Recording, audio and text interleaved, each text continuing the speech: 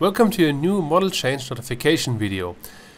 A video series where I talk about the differences and changes of successor aircraft of aircraft models I already featured in my How to Fly series. And today we take a look at the Yak-1b and we compare it against the Yak-1 Series 69. I put the videos of the 69 in the description and it should be on screen right now. It's kinda recommended to watch the other videos as well to get the full picture and to learn the general engine management of the Yak. I want to emphasize again that I focus in this video on the differences between both aircraft, and I'm not going to explain again how to taxi in detail or how the cockpit instruments are working and stuff. For that you have to watch the Yak-1 video first. So that out of the way, like always, let's focus on the airframe changes first. Most obvious is the new cockpit, now featuring a bubble canopy and an armored glass headrest, offering one of the best all-around visibilities of the eastern front planes. Only the armored glass to the front is a small minus point in that regard. The armored glass makes aiming and acquiring targets in less than ideal lighting conditions a bit harder, but other than that you can maintain a fantastic situational awareness in the Yak-1b. The tailwheel was unlockable via button press in the Series 69. The 1b's tailwheel works differently. It only gets unlocked when the rudder is deflected more than 3/4 of the maximum deflection, so be conservative with the rudder input while taxiing and takeoff. If you want to taxi straight, only use minimal rudder and use mainly the brakes. The engine hasn't changed at all and therefore large portions of the engine management has not changed as well.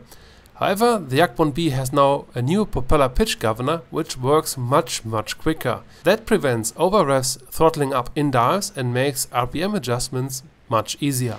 Furthermore, the 1b has more effective radiators now. They need to be closed less and therefore you can maintain higher speeds at the same temperatures. The tailwheel is now retractable, which helps with the aerodynamics. The Yak-1b is basically a refined, more aerodynamic Yak-1 with a bubble canopy. One could think that won't cause a major performance difference, but you would be wrong. The Yak-1b is over all altitudes approximately 20 kph faster. The rest of the performance statistics are roughly the same, with only a minor improvement in climb rate and acceleration. The 1b, like its predecessor, is very maneuverable. Turns well, roads well at a large variety of speeds, very stable even at low speeds and easy to control. However, the 1b likes to drop a wing in high angle of attack turns a bit more early compared to the predecessor, which can be a nasty surprise close to the ground. But overall the plane handles more or less the same, with now better energy retention thanks to the improved aerodynamics. The armament has changed as well a little bit. The two Sigfus MGs got swapped for a single 12.7mm UBS. That gives the 1b much more punch but less trigger time. The ammunition is expended very fast, so you have to shoot very wisely and accurately. The aircraft retained the 20mm Shavak cannon, and both guns 20 and 12.7mm can be shot separately.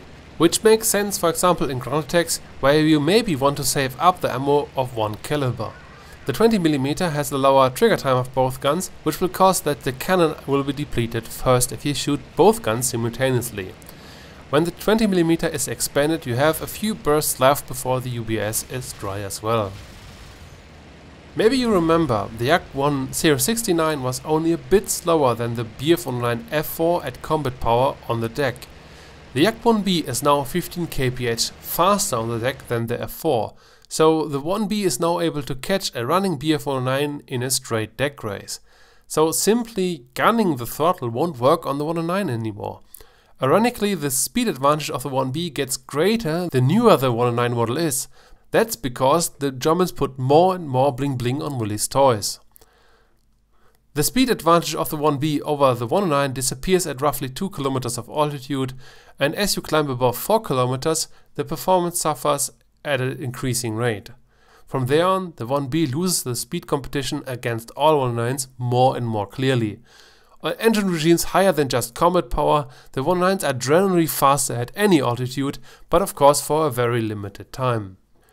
All BF-109s outclimb the 1b, especially on higher engine regimes, and even more so when the 109 climbs in a shallow angle, where the 109 can combine speed and climb rate. Generally, 109s out-accelerate the 1B quite clearly when emergency power is used. Maneuverability-wise, the Yak can generally speaking roll and turn better at high and mid-range speeds. However, the 109's freely adjustable horizontal stabilizer allows for better maneuverability if the pilot uses it properly. I know only a handful of pilots who use a stabilizer to the full extent. And as soon as you meet a 109 pilot who knows his stuff, a turn fight won't be easy anymore. Especially at super low speeds, the 109 F4 wins if the 109 pilot is skilled enough. And again, the newer the 109 model is, the more likely is a Yak victory in that regard. But it's not the 109s I fear the most when I fly Yak-1b. It's really the Focke-Wulfs. At least the ones which are competently flown, which get more and more in numbers daily. First off, all Focke-Wulfs are faster on most altitudes. On combat power, the A3 is about 10 kph faster on the deck, the A5 is 15 kph faster. Both Focke-Wulfs completely outclass the 1B if they throttle up higher, and they can hold their throttle quite long, 3 minutes at minimum. The speed advantage of the Focke-Wulfs disappears briefly at 2 km of altitude as they are running in their supercharger performance gap. Between 2 and 3 km of altitudes, the Focke-Wulfs are actually slower than the 1B. However, it's kinda rare that the fight sticks to that particular altitude, especially if the Focke-Wulf pilot knows of that gap. Usually fights tend to go lower over time. Above 4 km, the speed advantage of the Focke-Wulfs grows again and gets more and more clear. So in most situations you won't have fun with the 190s if you keep playing the speed game. However, many Focke-Wulf pilots make the mistake in climbing in a too steep angle away from you. And the luck is on low altitudes the better climbing aircraft. Especially when the 190 climbs into the supercharger performance gap. That gives the Yak a chance to catch up. Only when the climb angle is shallow, the Yak has usually no chance to catch the Focke-Wulf 190. The Yak-1b has, like its predecessor, no issue outmaneuvering the 190 in a sustained turning battle. As soon as you are on the 6th of the Focke-Wulf, he will have to use serious skill and luck to get you off his 6. There are some caveats to this. First, be careful not to overshoot a 190 when the Focke-Wulf pilot uses his very good roll rate combined with an excellent instantaneous turn rate. Overshooting a Focke-Wulf is a serious threat and it's sometimes hard to avoid.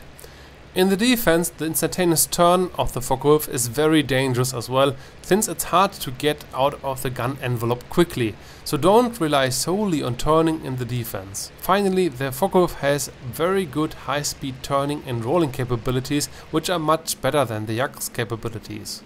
So to fly the Yak-1b well in general, you basically stick to the same tactics you already employed in the Yak-1. If you have more questions about the fighting, I recommend to watch the dogfight video on the Yak-1 Series 69. The difference in the Yak-1b is the fact that you are a little bit faster.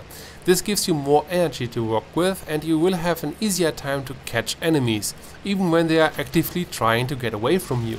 This is still not possible every time of course, but it's much easier. The same goes for the defensive flying, but now for the first time there are circumstances where you can run away from a 109. Use this to your advantage by extending away early in the fight.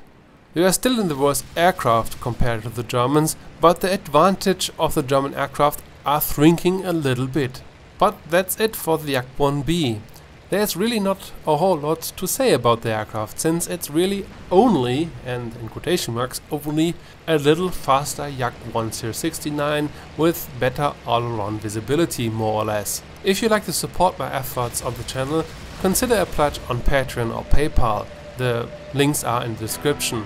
This helps to run the channel and I thank all my current patrons for the continued support for such a long time. And most importantly, I hope to see you all in the next one.